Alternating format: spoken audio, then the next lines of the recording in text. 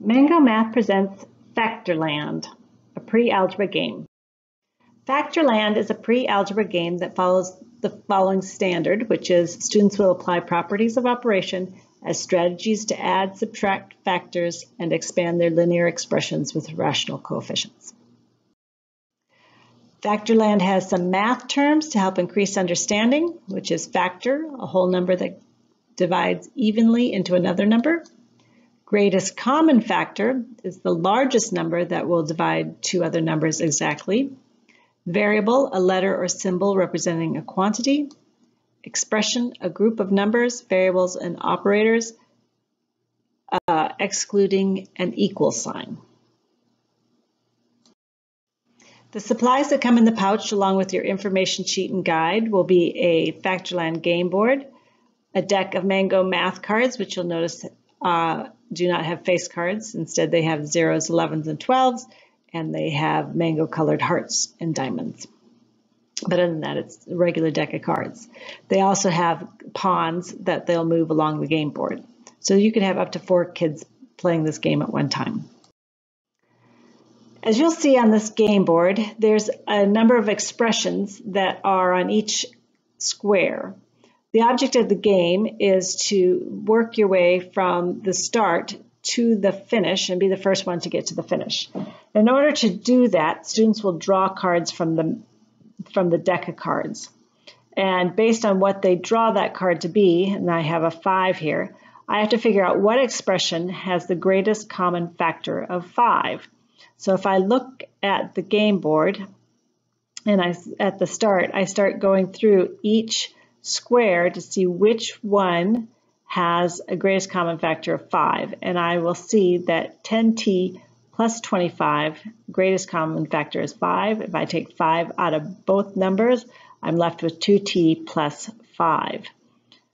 So I'm going to move my pawn to that location because I've factored out the 5.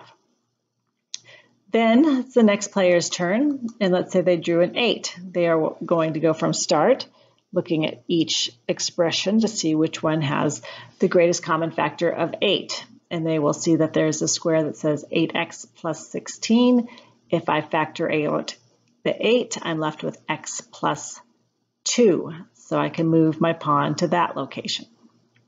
Now there's different rules for different cards. So for example, if I draw a 1, and there are no factors of 1, so those are then represented as a variable. So they will represent a variable that has to be removed.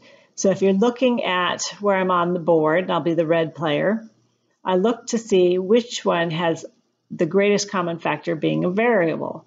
And I'll see 4x minus 15x. Well, there isn't any greatest common factor to be a number to be taken out of that, but I can take a variable, the x, out. So I'm going to move my, do you see with the square on it there? I'm going to move my pawn to that spot. And that's where I'm going to stay for that round. Now, if I draw a 0, 10, 11, or 12 card, players will move their pawn to that number. It's on a bright yellow star. And it doesn't matter if the number is in front of me or behind me, I have to move to that number. So if I'm player red with that giant red pawn, and I draw a 0, I have to go all the way back to that 0 star. So I'm going to lose a lot of ground and have to go all the way back to that star. But let's say I'm the purple pawn and I draw a 12. I get to move my pawn from where it's at all the way over to the 12. So I have gained ground in that instance. This adds a little bit of fun and chance to the game. Just like in the game Candyland, where you have to move backwards based on the cards that you draw. This is kind of under the same idea. So let's say you draw a card that has the suit of diamonds on it. I have an 8 of diamonds here.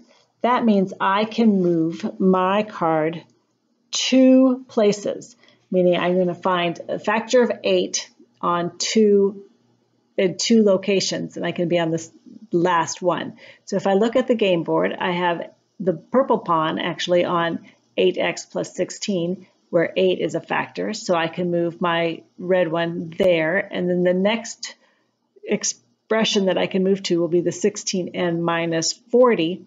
If I factor out the 8 out of that one, I'm left with 2n minus 5. So I get to move my pawn to that location. So at any card that's a diamond, you get to move 2 factors. Now, once I get close to the finish line, I have 3 different expressions to choose from, and I have to draw a number that fits only one of those 3 expressions. So if I draw the 3 of hearts, I know that 9t minus 15, the greatest common factor is the 3, and it will be left with 3t minus 5. I can then move my red pawn to that space, and I finish the game and I win. So there's different means of how you travel on the board. The last one, you can have 3 different opportunities to get the right answer and move into that space. Some guided questions to help promote critical thinking is, what does the greatest common factor mean? Can you factor out a variable? How does this happen? And is it possible to factor out more than one number or variable? So making sure that they know in this game it has to be the greatest common factor, and that might help them with understanding that question. So it's a great game. The students love doing it. It's going to remind them of the kids' game Candyland because of the moving forward and backwards, and they'll enjoy it.